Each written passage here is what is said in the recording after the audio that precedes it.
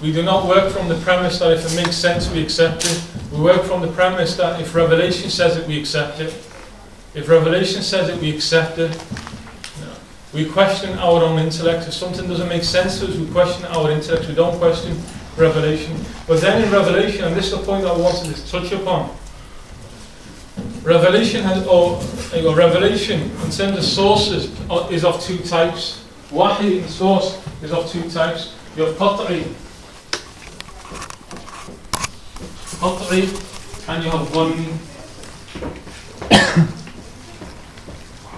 Qat'i is unquestionable. Dhanni is probabilistic.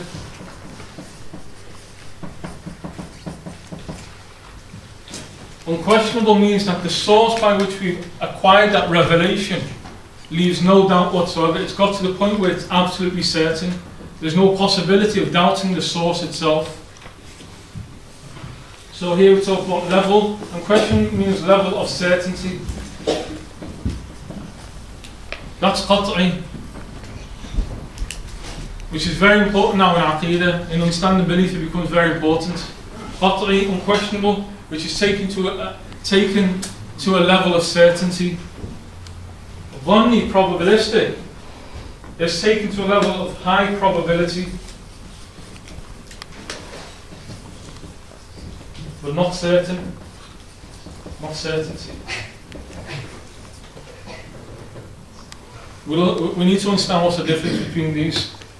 Important for us. We need to understand what's the difference, because in Aqida it becomes very significant. I'm going to ask a question now. If a hadith is sahih, hadith is revelation, Quran and Sunnah are both revelation, which we should talk about that as well. But we will talk about that when we come to the section of revelation.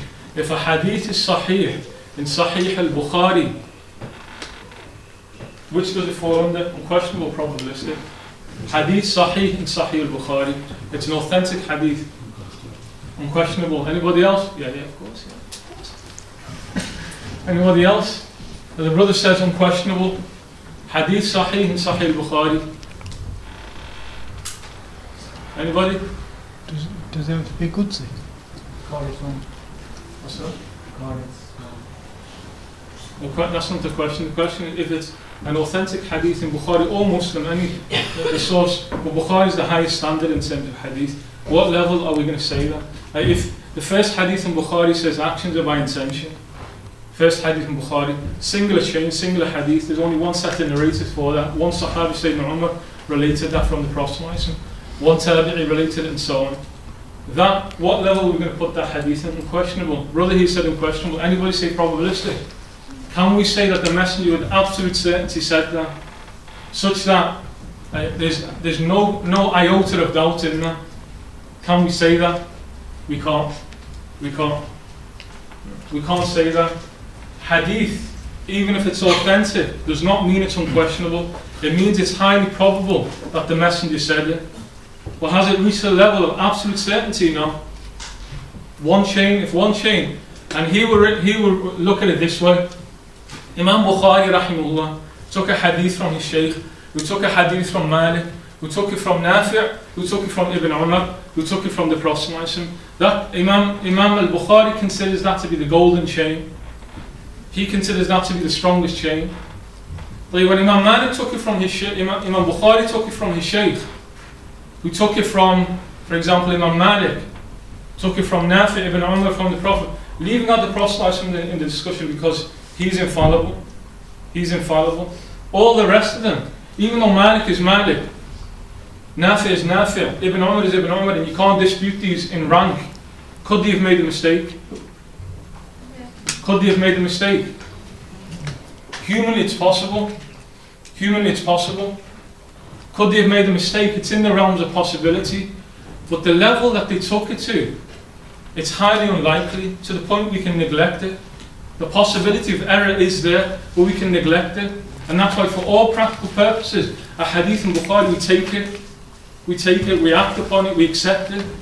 But it falls under this category. When we say dhanni, probabilistic, means it's virtually certain that the Messenger said it. But can you say 100% such that you can have absolute certainty? You can't say that.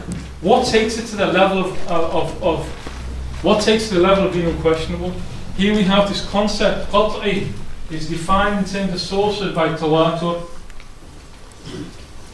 Tawatur. And this now is significant in Aqida.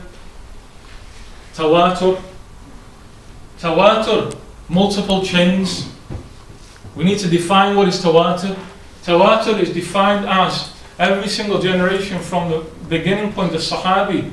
There were so many narrators that it's impossible, humanly impossible, that they could have been chance, that they could have all said the same thing by chance, or they could have conspired to make it up. Now, for example, now, if somebody was to come in here and tell you that an incident has happened in Manchester Town Centre, one person could make a mistake, he could twist the story, he could have forgotten. Then he goes and tells you as one individual, and you go and relay it on to another individual, and it keeps on going on. What happens there? At the end, it's a completely different story. Chinese whispers, it changes down, it changes down. When we have people of the highest caliber in memory, such as the Sahaba, the Salaf and so on, that doesn't happen, but there's still a possibility. How do you negate that? If 100 people, completely unrelated, came and told you something's happened in Manchester, rationally we say, you're a fool now if you reject it. If 2 people, yes, 3 people maybe, but it's reducing. There comes a point where it's rationally, a sane person would have to accept it. That's what tawatur is, multiple chains. That's what tawatur is. When it's tawatur, when 100 people have told you something, all of them completely unrelated, and they've told 150 people, they've told 200 people, and it just kept on increasing. We say it comes to the point where you're absolutely certain. Where you're absolutely certain. Multiple chains raise it to a level of certainty. That's how we know that the Quran is absolute truth. That's how we know the Quran. When you get into a discussion, we'll look at this when we come on to the section on divinity. Well, how do you prove the validity of the Quran? This is the key point. Tawatur. This is the key point. The preservation of the Quran has taken place through this. When the Prophet ﷺ passed away, how many Sahaba had memorized the whole Quran? About 23, 24 Sahaba had memorized the whole Quran. Then the next generation, and after the Prophet ﷺ passed away, that increased amongst the Sahaba. More and more of them were memorizing it. The next generation, it multiplied. Then after that, every single generation, it multiplied.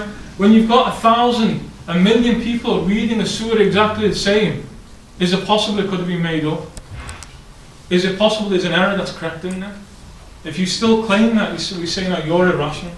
In any other sphere in human life, when it gets to such the sheer number of narrators come and tell you the same thing, we say it's unquestionable there. That's primal to Aqida. This is fundamental to Aqida. Anything, and when we say get true information, one learns a fact from us that could not be a lie. Say in belief, for us to have an absolute belief in a matter, it must be based on tawatur or qat'i. You're obliged as a believer to accept anything that's based on such a level of certainty. For example, we are told that on the Day of Judgment there's a bridge stretched across hellfire.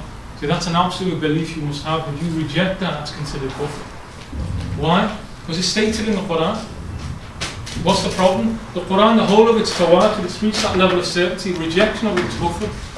Why? Because it's as if the messenger said it directly to you.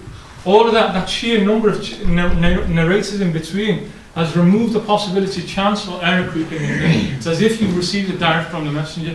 Therefore, you're rejecting the messenger directly. So you see, you have to believe it. You have 25 prophets mentioned in the Quran.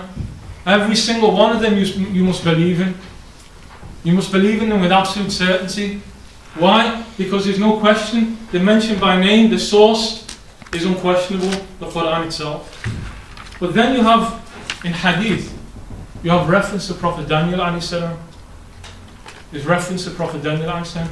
There's reference to other prophets. There's a debate about certain people, are they prophets, like Sayyidina Khidr alayhi salam. There's a debate about whether they're prophets or not. See, that's not reached a level of unquestionable or certainty.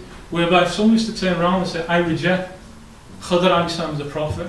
So although the source is certain, but there's room to maneuver because it doesn't state explicitly that he's a prophet of God. So there's room to now question whether he's a prophet or not. What is our belief based upon? something that the source is unquestionable. When it gets to that level, you cannot reject it, and rejection of it is kufr. Rejection of it is kufr. So when we say intellect is subservient to this, to revelation, it's this level of revelation, where there's absolutely no doubt whatsoever within the source of it. Any questions on that?